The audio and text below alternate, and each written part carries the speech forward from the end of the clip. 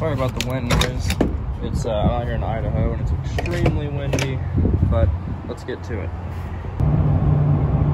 Okay guys, so a lot of you have been asking for a video of the truck actually on the road doing work. So here we are. We're in Portland, Oregon, hauling 2 cars down 84 West. Truck's cruising about 65, about 2,000 RPMs. The 2 cars in the trailer, we got a Nissan 240SX and a Nissan 350Z.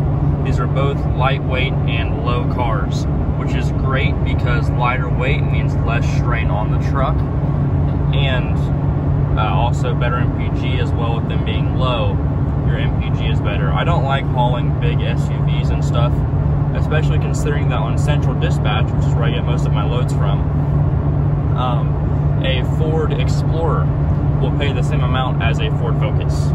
You know, you can have one that's way bigger and heavier, but pays the same amount. So if you can just book small cars all day, you're better off. I mean, why haul the bigger car for the same price? That's stupid.